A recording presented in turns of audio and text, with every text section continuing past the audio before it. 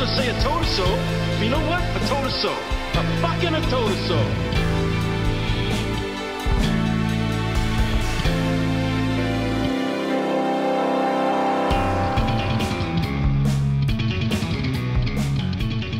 I'm going to start today with a quote. It's from someone's diary. I'm going to have you guys guess whose diary it's from. At luncheon, looking at my teacup, I saw very clearly a soldier in uniform standing with his legs apart, as though over some sort of open space with objects on either side, which might have been bodies of men or lumps of earth. I showed the teacup to McLeod. I asked him what he saw. He said, without a word to me, a soldier standing with his legs apart. I said to him, it probably has reference to the war in Africa. This is from a diary entry, February 7, 1941. I want to ask you guys, who wrote this? Who do you think wrote this? Well, I mean, I could guess, but I feel like I'd be cheating, so I won't do it. I'm going to say this is a passage from the famous book series, Diary of a Wimpy Kid. Is it from the Diary of a Wimpy Kid? Yes, you're absolutely right. No, it's from the diary of revered Canadian statesman McKenzie King, one of our greatest historical figures. And today on the Bottlemen, we have Matt Christman on. Hello, Matt. Hey, thanks. To delve into the occult leanings of the type of person Riley has described in the past as a 19th century ice chewing Protestant. So yeah. I mean, it's just I sort of grew up basically understanding McKenzie King as like just basically one of the flyover prime ministers. You know, you don't think about them that much. They're just sort of there soaking up space before we get to Trudeau and we start to really think of ourselves as, you know what it is. It's not Pearson, it's not Trudeau. It's just someone who was there for a while and sort of is there to occupy lists. I never knew there was anything oddball about him. Excuse me, sir, but he was ranked as the #1 greatest Canadian prime minister by a survey of Canadian historians. That is true. He also and he was the World War II prime minister. It kind of makes him the Churchill of Canada. Yeah, we're gonna get into how he is like and unlike Churchill. Specifically with his attitude towards a failed Austrian painter. Before we dive in, I think we need to sort of define some terms. And one of these terms is the occult or esotericism, like esoteric thought. And there are a couple different interpretations of what constitutes the occult or esoteric thought. Like one school sees it as a hidden inner tradition. Another school sees it as like a storage locker for Western civilization's rejected knowledge and theories. For me, the most interesting view is that it is like a broad group of practices that encourage an enchanted worldview in the face of increasing disenchantment. And in doing research for this episode, I found out that ironically it was a very dour Lutheran named Ergot Kohlberg who attempted to draw all of these disparate strands together in this critical 1690 book called the Platonisch Hermeneutisch Christianity. And in an attempt to identify heretical thought, he accidentally ended up codifying and linking together a bunch of separate ideologies. Damn it. I hate when that happens. He really sort of stepped on a bit of a theological rake here. Yeah. But Matt, I wanted to ask you, banish these spirits, not call them into being. I wanted to ask you what if you were going to give a definition of this broad kind of ideology and why it seems to resurface at certain points of history. I think that it is what you said about an attempt to re-enchant a world that's being disenchanted is the most pithy and accurate description. You see it popping up again and again as rationalism, as empiricism, as Enlightenment notions begin to permeate, and then as a result of that, as technology begins to sort of take over for human agency in our lives, and we find less and less of a place for our like animal spirit to be let loose, and especially for middle class people, those people who are perpetually stuck in that precarious hothouse between the absolutely the decadent, ultra powerful, and the toiling masses. That there is a constant need to reassert control in a world that feels less and less human, and that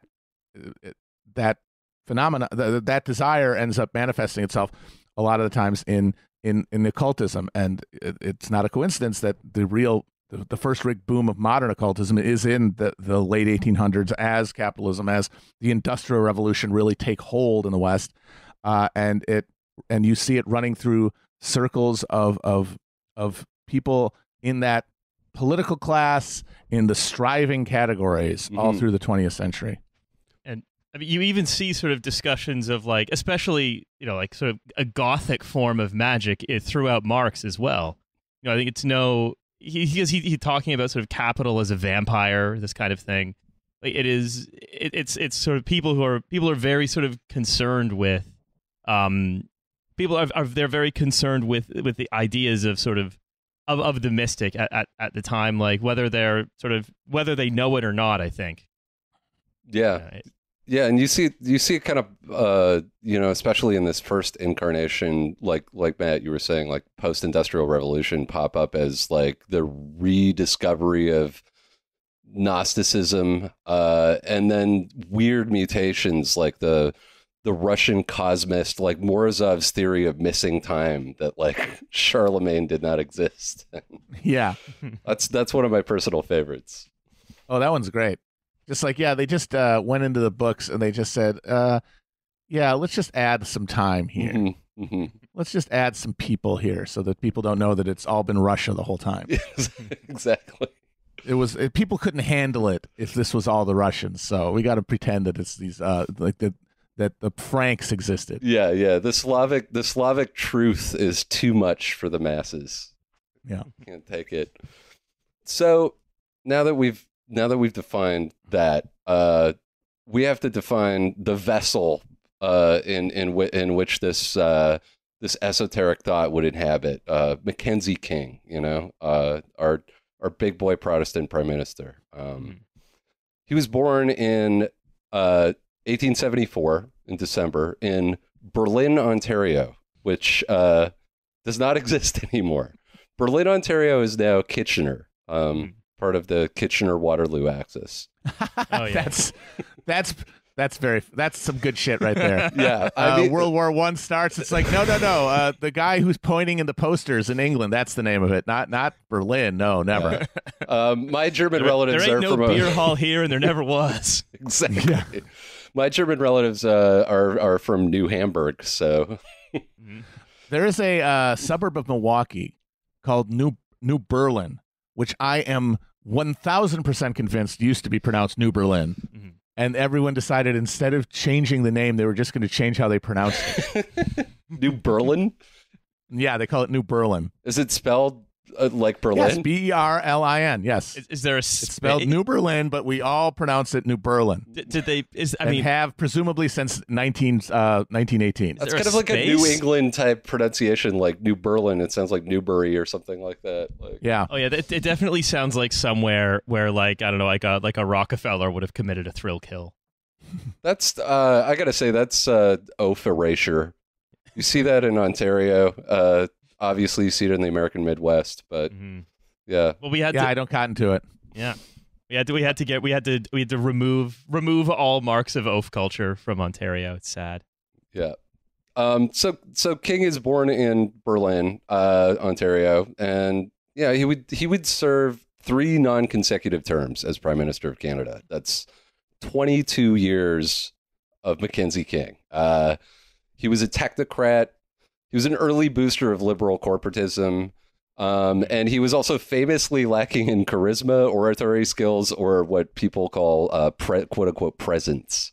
Yeah. Gee, I wonder what he was able to use to supplement those things to get him a political career. It's probably some kind of deal with certain dark forces, perhaps. Yes. It was like, when I'm prime minister for 3 terms, then my soul gets eaten by Baphomet for eternity. But I just have to make sure I never finish my 3rd term. And I will be a charismatic politic. Little did he know the Canadians loved him too much and condemned him to a life of eternal torment. Listen, you guys have to reelect me, otherwise I will be flayed alive for eternity on the obsidian punishment stone. He grew up in Look, he was a cat walking on his hind legs. What was I supposed to do? Not make a deal with him? Exactly. He grew up in a life of what he described as shabby gentility. So his parents were part of that precarious middle class that you were talking about, Matt. Like, they were basically paying for servants that the family could barely afford, and he grew up deeply Presbyterian. So, Matt, I was hoping you could explain to the audience, just give them a rundown of Presbyterianism. Oh, baby. The Presbyterians were the turbo Protestants. When Protestantism came to the United Kingdom, and they started tearing down tearing down the idols of the whore of Babylon in England, and the Scots said, "That's cute. Let me show you how it's done." And Scotch Presbyterianism, the fanaticism of the Scotch Presbyterian Church was the actual precipitating force that led to the English Civil War, and led then to an alliance between the Scottish Presbyterians and the Puritans under Cromwell that eventually fell apart because the Scots would not chill the fuck out. There's a point where Cromwell is trying to get them to stop their maximalist push for a radically de-hierarchized church, and he wrote a letter to them saying, "From the bowels of Christ, I beg you to please consider that you are mistaken." And they said, "Nope." And so he ended up having to go to war with them to get them to chill the fuck out. And then they basically, most of the most intense ones dealt with it the way that all the most intense turbo Protestants of the UK did, by moving to the colonies and just creating their own psycho world there. And they're disproportionately influential in Canada because of all the fucking Scots that Canada had. Oh, yeah. Yeah. Well, actually, if the subject of our last free episode, K.C. Irving, was, if you recall, Matt, the listeners of the show will have listened to this recently, but Matt, do you know who K.C. Irving is? I don't. He's the guy, his company owns all of New Brunswick still. It's a private company. They own everything, every logging, oil, all of it. And the description of him was, I think, the perfect description. He became unimaginably wealthy, controlling every sphere of life in the province, but he refused to ever look at art. He was a Presbyterian Wahhabist. Yeah, I mean, that's just that's the perfect description of a Presbyterian for me. I've been thinking about this for a while. Is this guy becomes fabulously wealthy but hates luxury so much he refuses to look at art. He will not allow his gaze to fall upon a painting. It is a waste of time, Riley. Yeah. It's time you could be spending acquiring another diaper factory. Make sure no one produces a diaper without your say-so. They loved austerity. They loved it. Well, it's a Presbyterianism is the religion that gave us different snacks to keep you from jacking off. That's right. Yes, that's correct. Yeah. John Harvey Kellogg. That was that is that's the nature of it, which is well, if I add some more suffering, maybe I could also deprive myself of pleasure. It'll be like a double victory. Life on this earth is suffering, but is it suffering enough? That's the question.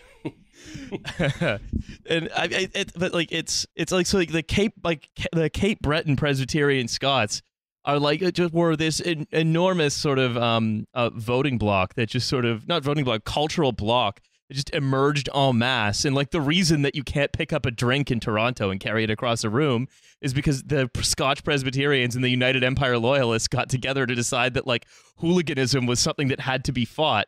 And the main way to do that is to make it illegal to stand up at a bar in Ontario until about 1984. Yes. Yeah. The founder of Presbyterianism, John Knox, famously wrote a pamphlet called "The First Blast of the Trumpet Against the Monstrous Regiment of Women," which basically an argument that it's ungodly to have a female monarch. Oh man. Oh, that's good stuff. I mean, the whole thing is, it's basically just like, well, that's the weird thing, right? Ideologies like that generally are sort of, recipes for kind of like, intentional communities that end in cannibalism. But in this case, it sort of was an intentional community that ended like defining this political and social culture of Canada for generations. Yes, yeah. And for the listeners, especially Eastern Canada, I want you to hold this in your mind. The two poles of the sort of colonial backbone of Canada. On one side, you have the oaf, and then on the other side, you have these Presbyterians, who I would define as anti-oafs. Mm-hmm. Oh yeah, Uh, this is the fabric of our society. So That's also very true of a region that's similar, the upper Northwest, where the upper Northwest, where I'm from, Wisconsin, Minnesota. Those places were originally settled by the anti-oafs, by our psycho-Protestants, the Puritan Congregationalists of New England, and then the settlement, though, over the course of the 19th century, was filled out with nothing but oafs. It's just a stream of oafs from Ireland, Poland, and southern Germany, most of all. Just these round, red-faced guys who just want to drink a stein of beer and be driven into unconsciousness by sausages. Yeah, being ruled over by these dour-ass Puritans. Rob Ford, the Catholic mayor of Toronto, could not cope with the level of responsibility, and ended up just sort of oafing himself to death. Oh, because he was breaking the heavenly given framework of this country, which is you have your oafs and you have your oaf overseers. And we're back with David Miller, who's a classic oaf overseer. We must keep the great chain of being in order. That's right.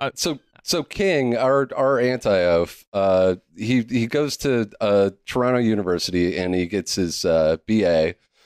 And he is a member of something called the Kappa Alpha Society, which is one of the first secret societies. Riley, do you want to? Yeah, so it's basically it was one of the first, I think, Greek institutions. And it ended up being split by the Civil War into the Union and Confederate KA chapters. So you have the Kappa Alpha Order, I think it's called, which is the one they were like, we're going with the Confederates, and then the Kappa Alpha Society is being like, we're going to go with the other one, the Unions. And it's a very small organization. It's very small. It's like a University of Toronto, the University of Western Ontario, and then like a couple of liberal arts colleges. But it also it's I think like a William and Mary, Hobart, this kind of thing. And it's another sort of vaguely like because I went before I moved to Britain. I studied at the University of Toronto. I knew a bunch of guys who were in it, and it was like they all wore little keys around their necks. For doing key bumps, obviously. Who can say? But like there is a much more of a sort of scent of the occult, or at least the sort of the practices of the. No, I'm not saying that they're sort of doing like occult shit, but like there certainly are a lot of the scent of the practices of the occult around it. Like now, it's sort of indistinguishable from a fraternity. Mm-hmm. But in that time, I imagine things would have been slightly, possibly more serious, more different, sort of styling itself as it does as unlike a fraternity but a literary society. I sort of don't know too many details, but you do get a sense that it's different in that it maintains, at least through some kind of ritual, a connection with the occult and the mystical. There's coffin related rituals and whatnot. An odd duck, that one. But yes, King was in one of our first frat boy PMs. Did a reverse keg stand on Sussex Drive. Spent the entirety of his premiership with an upside down visor on. Very cool. Yeah. So he uses his connections that he makes at Toronto University to get a PhD from Harvard for a dissertation entitled Oriental Immigration to Canada. Oof. I'm sure he was in favor. Oh, absolutely. I'm sure he thought it would be great. Yeah. It's basically gets a PhD in early Dinesh D'Souza studies. Yes, yeah, just basically a phrenology PhD. He briefly serves as labor minister, and then the government he's part of is ousted in 1911. After which he goes to work for Rockefeller, and Rockefeller pays him 6 times what he was earning in government. So it's kind of a big incentive for him to move to the U.S. As we all know, the early 1910s are a fairly chaotic time for labor uprisings in America. And King's job was to advise Rockefeller on things like the Ludlow Massacre and the strike of 1913. So he takes these experiences and he writes a book called Humanity, a study in principles underlying industrial revolution, in which he emphasized that capital and labor are natural allies who only needed, quote, the public at large to act as a mediator. Capital, labor, and the public. And the rest. Yes. And King hated syndicates and unions because, and this is from that book, because they, quote, aimed toward the destruction by force of existing organization and the transfer of industrial capital from the present possessors to themselves, meaning the unions and syndicates. So that's... I have a question, actually, for Matt as the sort of the knower of things in this regard, right? It feels strange to me that this guy who sort of became, as we'll sort of get into as we go on, this very, like, doing seances, this guy who fully believed in magic, right? And believed he could do magic, was at the same time almost like the kind of technocrat that, like, a Woodrow Wilson Democrat would recognize. That those two characteristics seem to, like, sit beside one another relatively uncomfortably in my mind. Can you help me square that circle? Well, so if you are a technocrat, if you are someone who understands the mechanisms of governance, you know that fucking labor and capital don't have an inherent conflict with one another. It is not, you cannot observe the world around you without seeing that. It is part of the empiric observations that you are using to come to your technocratic conclusion. But that fact is a fact that cannot be assumed into one's politics consciously without turning you into some sort of socialist, which, if you want to be a technocrat, if you want to actually run things, is not an option.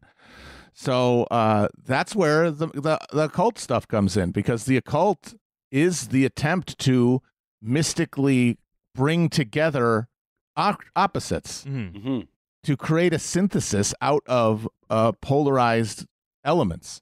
And you could argue that the entire early 20th century project of dealing with the emergent and incredibly violent crisis of capitalism that was that characterized that period is a bunch of people trying to do magic tricks, essentially. I mean, the Nazi Party had a cult basis as well. Fascism is frequently fixated on the occult, and everywhere that middle class, mostly people, are trying to square this unsquareable circle, they are turning towards the spirits to help them, because that's the only one who's going to get it done, because the objective conditions are undeniable, that the conflict cannot be resolved. So it's all just different kinds of magical thinking, in effect. Yes. Yeah. Okay. And then different performances of that. They're different ways of because you have to convince yourself, and you have to do that through ritual reaffirmation, and whether it's seances or whatever the hell Hitler was doing when he was screaming in his sleep, which everyone has talked about. Thulian rune magic. Yeah, exactly. Whatever it is, like fucking Himmler with his Sonnenrand and all that shit. You are imagining that you can create a harmonic social being out of these conflicting and contradictory elements, instead of defeating the one on behalf of the other, which puts you outside of the realm of bourgeois life, which is what is deeper to these people than anything else. You can almost see that there with the public at large to act as a mediator. Sort of that's the spirit you're sort of summoning, is the kind of, in this case, the spirit of collegiality. Right. Of that these I think that's a great keystone here. Yeah. This idea that it's all just different kinds of Gnosticism. It's just, or mysticism. It's just one kind of mysticism has like a political science degree, and the other kind of mysticism has a cloak. But it's still it's attempting to sort of use kind of just speech, words, the sort of extension of the extension of the self through willpower, which it seems like a lot of the practice of magic is. I point at something, I make it move. I've extended myself over to that area. Mm-hmm. It's whether it's that or the this idea that if we only find the right some policy tweak, then we will have a harmonious existence between capital and labor. And we put the circle squaring act into like this ghost of the public. So yeah, that makes sense to me. I get that. I buy that. Yeah, and this was a facet of King's life, the way he ordered his own reality and a practice he was deeply involved in that he kept very private from the public. So, his legacy, the way people thought of him, his enshrined image was this dull, charmless, but hardworking, Protestant overlord. But that image became completely corrupted after his death because he kept a diary. For every day for 57 years, King recorded the minutiae of his life. Meetings, travel, meals, philosophical musings, descriptions of government process, the grim Presbyterian church services that he went to, and the seances that he attended, where he would attempt to conjure the spirit of his dead mother and occasionally his pets. King's stated desire was that the diary should not be exposed to the public, that some of it should be destroyed. But it don't want anyone contacting your mother. Yeah, exactly. But that really complicated things for his estate after he died. So to cope with this like kind of confusing legacy, King's estate selected 4 literary executors who were quote unquote upright men of the civil service. So these are fellow ice chewing Protestant tweedmen. Yeah, definitely not occultists themselves either. No chance of that. And they took their obligations to this, to the as stewards of King's memory, really seriously. So they appointed an official biographer, a man named McGregor Dawson, who set to work in late 1950, with the hope that he could complete the task of, purging and condensing the diary in 2 years. Dawson died in 1958, and there was still the mountain known as the diary to cope with. So 30,000 pages of King's innermost thoughts. So the question remained how to handle King's desire to do away with parts of the diary, and decide which ones to make public. So, just to be clear, right? What he wanted was like he was like, look, he was sort of aware that his penchant for trying to like summon his dead cat or whatever might sort of tarnish his image among sort of right-thinking society Canadians. Was that the idea here? Yeah, that's basically it. And then as time went on, like in 1952, the sort of edited version of the diaries came out in the form of a biography entitled The Incredible Canadian. It was the first one. There hadn't been one before then. There'd never been an Incredible Canadian. And it did mention some of his spiritual practices, but, it was in an era where there was a deference towards the subject of the biography. So it was kind of pulling punches, you know. In 1955, there was another King biography published that did not pull any punches. It was titled Age of McKenzie King, The Rise of a Leader, and it was written by two left-wing academics, Harry Ferns and Bernard Ostry. And unlike Hutchison, who was aiming for sort of a hagiography of King, Ferns and Ostry wrote this with just like completely gloves off hostility. The account, they didn't get into seances and messages from beyond the grave, but they portrayed King as a toady of capitalism.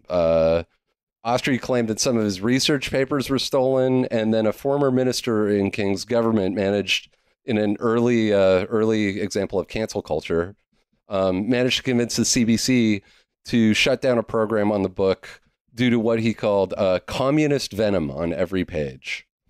So, but inevitably, like the efforts of the people around King to sort of preserve his legacy and keep the lid on some of the weirder parts of his life, it would all fall apart. Social mores were changing in Canada. There was there was a rising tide of individualism, and King's legacy was going to mutate from stern defender of flinty Canadian values to a repressed weirdo who talked to his dead pets via psychic conduit.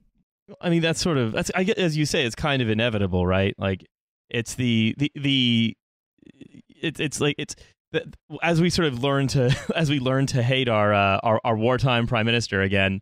It's because society, so to speak, is reaching out for the villain of a Twisted Sister music video to bring low, and the idea that one of these, as you say, a stern and flinty Presbyterian would do something to make him look ridiculous is sort of exactly where the culture was what we wanted. We were crying out for it, and that the CBC would not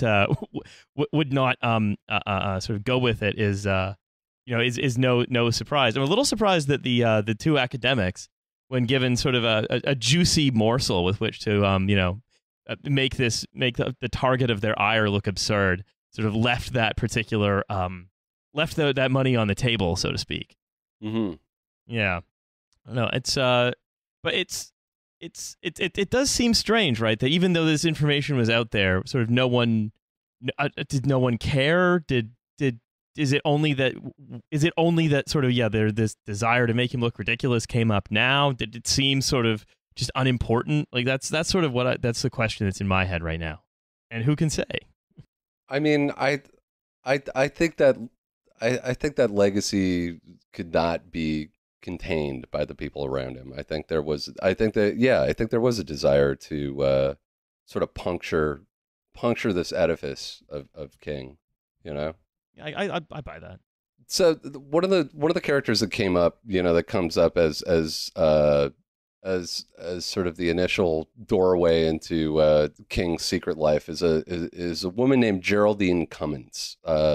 She was a short story writer, novelist, a playwright, and a professional athlete, but she spent most of her life as a medium advancing the cause of spiritualism.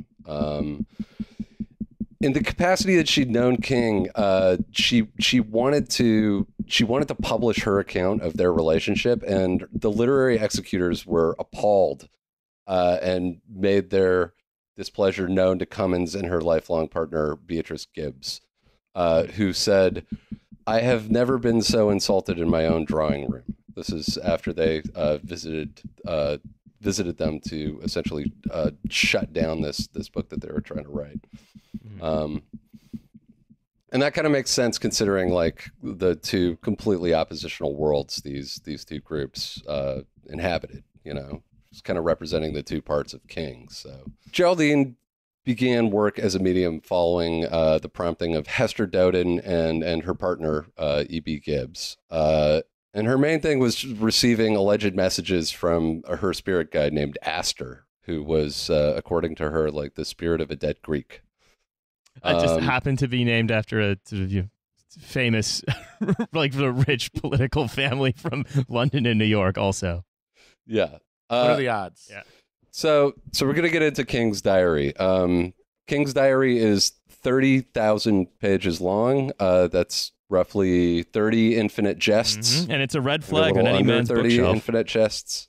It is. Ladies, if you see the collected works of Mackenzie King's diary on a man's bookshelf, just turn around and walk out the door. He's basically Kevin Spacey in Seven. That's Yeah, effectively. Yeah. Go ahead. I pulled out a couple of choice occult passages. I read through some of the diary on the National Archive. So the first one I have is King is visiting his dying brother Max in Colorado, and they talk about life after death. And King writes, "I spoke of love being stronger than all else and my belief in immortal life. And I told him we would be ever together. And he said to me, you will be with me and I will be with you always." This is from 1922. King was certain that departed members of his family continued to exist and remained with him in spirit. He also kind of used these seances to help him govern for a while, which is kind of a terrifying thought. It goes back to something that you were saying at the very beginning as well, Matt, right? Like if it's all just different kinds of mysticism, whether or not you're using the Laffer curve or a seance, it doesn't really matter. It's all the same thing. Yeah. You need some ritualized validation of what is otherwise a combination of intuition and objective consideration. But you have to just convince yourself to make the choice. That's it. And that is an act of that is a magic trick you perform on yourself using something, whether it's the Laffer curve on a fucking napkin or communing with your dead mom. Yeah, a cabinet of rivals, and you can't see any of them. Yeah. Yeah, he really takes interest in this in 1925. He consults a woman named Rachel Blearney of Kingston, and he's fascinated when he believes that she is able to see, actually see the spirits of his dead mother and his brother. It only Max. took her 4 or 5 guesses to get the names too. It was very impressive. Exactly. In October of that year, he has another reading with Mrs. Blearney, and he asked her to interpret one of his dreams. And this is kind of a crucial turning point. He's in the middle of an election campaign, and when her prediction that he would win justice after a hard fight proved accurate, he was very impressed, and he just kept going back. You could never hit that one randomly. Never. Not a million years. You'll win, and it will be difficult. So many variables. She predicted the election victory, and he continued to have sessions with her over the next few years, but became disappointed and disillusioned when he lost the election of 1930, after she suggested that he would win. And he kind of stopped seeing her and started seeing another medium named Ella Wright from Detroit. It is very funny that the wartime prime minister basically fell for like a Professor Pigskin type of a trick. Where it's like, I just gotta keep going to the one that tells me I'm gonna win or not. And you tell me, and I'll find the direct mailer that always sends me the winning football team. I'm not gonna none of these losing ones. Yeah, exactly. So he continues seeing this woman in Detroit, and he is utterly convinced that she is in contact with these spirits. He says, "There can be no doubt whatsoever that the persons I have been talking with were the loved ones and others I have known and who have passed away. It was the spirits of the departed."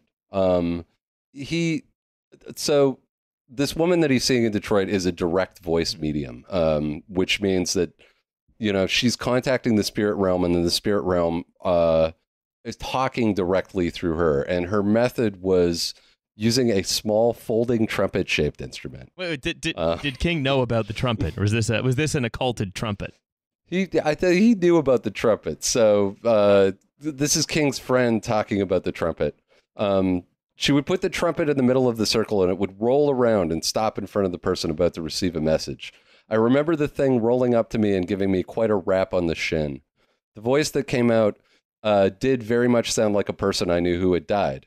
However, we were a bit shaken when she got a hold of someone who was supposed to be French, and that trumpet spoke very bad French. Okay. So what she's basically doing is kind of, in order to talk to the dead, she's doing like scatting through a trumpet, basically. Yes. Yeah. Okay. Great. This is the trumpet through which I commune with this. You're dead. Look, all of the dead, all of them. They've all been hanging out with Louis Armstrong, and this is how they all talk now. That's right. And I think King started feeling a little apprehensive about these sessions. So in his diary, after one of the last sessions, he wrote, "The conversations in many cases have been so loud and so clear that I have felt great embarrassment at the servants in other parts of the house hearing what was said, as I'm sure they must have."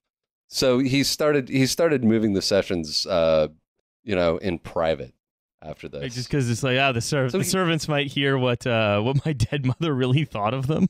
They might finally drop the fact that we could never really have afforded to keep these people on anyway. Yeah, so he continues doing this over the years, through the war years, right up until 1945. And there's a pretty good entry from 1945 where he's visiting the London Spiritualist Alliance in England, and does a reading with Hester Dowden and someone named Mrs. Sharplin. He's asking for advice on a Russian espionage case in Canada, which is, we don't have time to get into it, but the Guzenko affair, basically a cipher clerk working in the Soviet embassy in Canada defects to Canada with a bunch of quote-unquote documents proving that there's a spy ring in Canada. Canada institutes the War Measures Act. So King is dealing with this purported spy ring in Canada. Couldn't possibly, of course, have been just the Soviets sowing mass discontent in Canada by sending over a fake cipher clerk. It's very, very exactly. clever. Yeah. So the situation is a state secret, but he does the seance, and according to him, his brother Max and the recently late Franklin D. Roosevelt advised to proceed with extreme caution. So according to him, Ghost Roosevelt advises him to watch Asia because that's where, and I'm quoting from his diary, that's where the war danger lays. Yeah. The Berlin airlift was a focus of attention. Yeah, exactly. So Ghost Roosevelt tells him that the Berlin airlift is a Soviet bluff and that he needs to turn his eyes to Asia. And, one of the big takeaways from this session that King had was that his mother and FDR are now hanging out in the afterlife. Oh, cool. That's good for her. He says, the phrases he used, the characterization, were exactly what I would have expected from Franklin Roosevelt if he had met my mother in real life. That's airtight in my opinion. Yeah. Look, how would I know what my mother would say?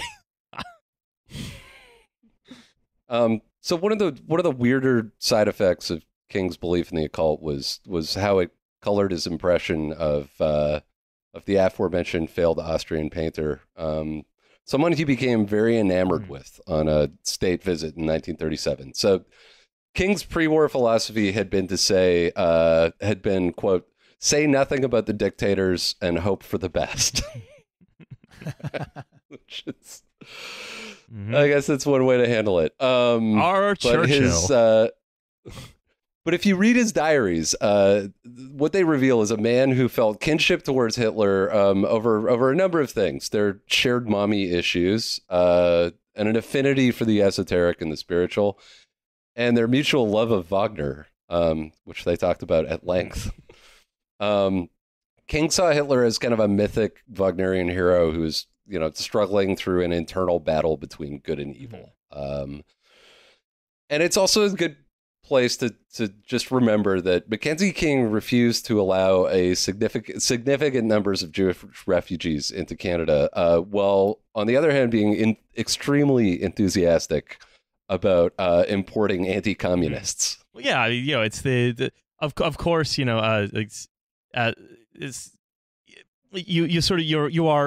are someone who is decided that you belong at the pinnacle of your society, so it can benefit from your sort of innate goodness.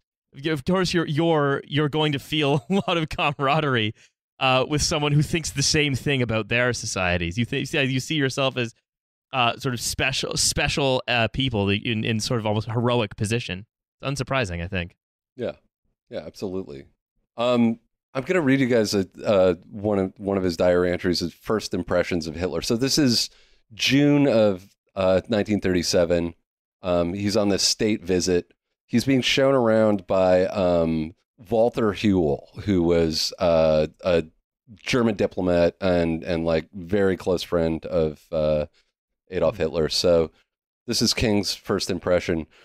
It is truly marvelous what he, meaning Hitler, has attained unto himself through self-education.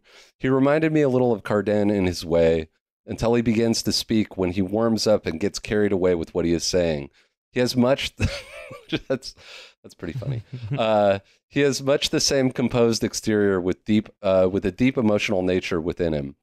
His face is much more pre-proposing than his pictures would give the impression of. It is not that of a fiery, overstrained nature, but of a calm, passive man, deeply and thoughtfully in earnest. His skin was smooth. His face... His face did not present lines of fatigue or weariness. His eyes impressed me most of all. There is a liquid quality about them which indicate keen perception and profound sympathy. He looked most direct at me in our talks together at the time, save when he was speaking at length on one subject. Then he sat composed, looked straight ahead, not hesitating for a word, perfectly frankly, looking down occasionally towards the translator and occasionally at myself. So already King is pretty enamored with this guy. Yeah, purely on the basis of looks, of vibes. He just loves Hitler. Yeah. Hitler, a man who famously, like, among other things, did not just have, because correct me if I'm wrong, right? He was also famous for having quite fucked vibes, right? I mean, he was a speed freak. He was constantly vibrating at a low temp, at a high frequency.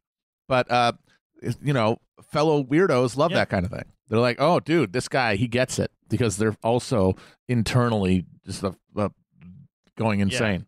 Yeah, exactly. I think that's a good point, Matt. Like, I think King recognized in Hitler the same kind of oppositional forces at work. Mm-hmm. You know, like, and that kind of comes out in this next section, where he's describing he's describing his thoughts after the meeting with Hitler. He says, "As I talked to him, I could not but think of Joan of Arc." Mm-hmm. Yeah, that's who always jumps into my mind whenever I think of Hitler. It's Joan of Arc. He is distinctly a mystic. Huel was telling me that the German people, many of them, begin to feel that he was on a mission from God, and that some of them would seek to revere him almost as a god. He said Hitler himself tries to avoid that kind of thing. He dislikes any of them thinking of him as anything but a humble citizen who is trying to serve his country. He is a teetotaler and a vegetarian. He is unmarried and abstemious in all of his habits and ways. Indeed, his life, as one gathers, is from those who are closest to him, would appear to be that very much of a recluse, accepting that he comes in contact with youth and large numbers of people from time to time. So just the Joan of Arc comparison alone is pretty incredible. I mean, I bet that Joan of Arc, if you met her, probably had similar vibes. Yeah. She was probably similarly very just vibrating. Yes. And probably if you just wanted to, go get some pizza or something, you'd be kind of weirded out. But if you were really fixated on saving the race or something, you'd be like, okay, let's link and build. Yeah. And King, like, further on in these recollections of his, or this diary of his state visit, talks at length about Hitler's mysticism and the idea that he wanted to keep, like, he mentions the term pure blood a couple of times in sort of a glowing context. I think it's actually worth asking a little more. Like, I'll admit, other than just like the sort of stock phrases like Thulian rune magic, I kind of know very little about Nazi mysticism and sort of what it was. Right, I kind of know I know that like level of summary, but I have very little familiarity about how they might have sort of come together over this idea. I think that's, again, I turn to our guest. What is your understanding of what the Nazi mysticism actually was? It was a notion of that there's a racial consciousness that like transcends time, that you can commune with, and that extends in some iterations like off of the planet. Like even at this point there was crackpot historiography that said that Aryans were descended from like ice people from another planet. I mean, like there was they had enchanted like the concept of the race, and turned that into the like the key, the doorway to transcendence is in communing with this racial historiography, and a lot of it involved reincarnation. Like Heinrich Himmler thought that he was the reincarnation of a Saxon king. That's right. Named Henry the Fowler. So like they feel, and like the Thousand-Year Reich, like the Third Reich, the return of a German empire, they thought that they were part of like a cycle of awakening within this racial mind that was going to eventually come into self awareness. And King's the mysticism of someone like King seems to have a lot, or at least, I mean, if you want to talk the overt occultism, the stuff that's aesthetically occult, rather than sort of the stuff that's like, him like just having his mom tell him that, some or other policy is the way to go. It seems like with someone like King, it's much more, he has no sort of social, the aesthetics of the occult for him don't extend to a social vision. It's more how he sort of deals with his own life. And then, he is concerned with the mysticism of the Laffer curve for like managing society. But when it comes to like communing with the dead, doing magic, the sort of the cloak aesthetic or whatever, for him, there is no vision of society there. It's purely personal. I mean, I don't know. I'm sort of speculating. And I would argue that the distinction there comes down to the position in Canada, on the west, in the Western Hemisphere, in the realm of the free real estate, where all social conflicts they don't have to be transubstantiated mystically. They can be suborned by the furtherance of settlement and by the extension of smallholding property to people to soothe conflicts. Germany didn't have that option. That's right. And it was in a sense there was a feeling that Germany was going to have to fight for its life if it was going to survive in this new system of like mechanical industrial capitalist nation states in competition with one another, which is why their long-term plan was to do the Western expansion, the Western settlement of North America in the east of Europe, was to get, but they had to do it, and they had to do it to white citizens of existing political systems, which required a greater investment in the project, a greater mystical investment in their race project than somebody sitting in the expansive terrain of Canada, where there is no real social conflict that couldn't be solved with a little more frontier settlement. It's a different pitch. Yeah, that you're having to deal with. It's a different emotional reality. Look, we're just going to keep giving away these small holding ranches, and I assume we'll never run out of them. It'll be fine forever. Yes. Yeah, if we do, it won't be my problem. Yeah, and the avoiding dealing with those contradictions stops when you reach the Pacific Ocean. I guess we sort of imagine. Which is why in America anyway, the place where like the modern occultism and mysticism really is generated is California. Yes, because that is where the American project becomes mortal, where you can see that this thing is limited, and that requires you to find another answer, and that answer has to be found in the spirit realm, since it can't be materialized in the world anymore. Well, that's how you get the westward mutation of American Christianity from, Mormonism to Scientology to Synanon and Est to like all the different fractured sort of 70s New Age, like either deep occult systems of ordering reality or pseudo-scientific systems of ordering reality. Because if you look at where occults and stuff pop up in Canada, it's always in the border regions. It's in BC and the border between Quebec and Ontario, basically. It's all of those little liminal spaces where the great Canadian practice of oath management cannot have its contradictions just pushed out a little further. That's right. Yeah, I'm from reading these diaries, from reading King's dry descriptions of sitting at a table with different women and having them blow, speak through a trumpet or rap on the table or summon his dead pets. The lingering impression that I got is that his Protestant mind managed to bleed out all of the joy from essentially playing pretend or like touching the mystic, like touching the mystical. Like, and I was thinking about that a lot the last couple of days. Part of the fun, I think, for people who are engaged with like, the QAnon conspiracy or whatever is pretend. It's fun to pretend. Mm-hmm. It's fun to kind of let your imagination go. But the way King interfaces with these esoteric rites is to just shove them in the granite prison of his own Protestant brain and bleed all of the joy out of them. Because Catholics get to put their mysticism in the catechism. They get to play it out.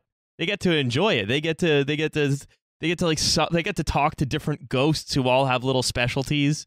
There's a spirit who can help you travel, and if you're taking a trip, the priest will tell you which of the members of the spirit realm in the form of a saint will help you like have a safe journey. The way I think of it is that the turbo Protestants, the Calvinists, who did really like, they are the brain stem. They were the colonial overseers, both in the United States and in Canada. The Presbyterians and the Puritans, who then became the Congregationalists. These were the leading edge of the British bourgeois, right? Like, these were the first adopters and the most enthusiastic adopters of capitalism in England and in Scotland, and as in being that, they were also the ones who alienated themselves most dramatically and earliest from the social fabric that had the Catholic social fabric that had in its basic fundamental understanding and knowledge that there are certain things you can't do if you want to live communally and if you want to feel in your communal life the existence of God and the connection to others. And they said, no, thank you. I would rather make a bunch of money, which means that they essentially talked themselves out of and moved and lived in a way that broke them away from a belief in God that was not rational. And they severed themselves from God. And then that is why they all went insane, because they had to spend the rest of their life reaffirming their belief in God through reason, through rationality, through all of the proofs that they put together, and then living in terror that they were doing it wrong because they could not feel there was no social reaffirmation of the virtue of their life. They're operating off of the profit motive. They're operating according to the demonic algorithm. They're not operating out of any kind of feedback loop with the people around them. There's debtors and creditors. That's it. There is no more community of God. And so how the hell are they supposed to know if they're going to go to heaven? And so they don't. And they spend their lives entirely terrified of it. And what they end up doing is taking all of their libidinal energy that, in a Catholic context could be periodically expressed in, the carnivals and fleshly pursuits. That they could then be redeemed, cyclically as it was within a social context, that all of those desires had to be sublimated and turned into this fetishized sexual superego, where all of the enjoyments and pleasures are denied, and then where pleasure sits is now in the denial of pleasure. And then those perverts end up creating the framework for the United States and Canada. Yeah, that energy is shunted into the discipline and punish mode. Yes, exactly.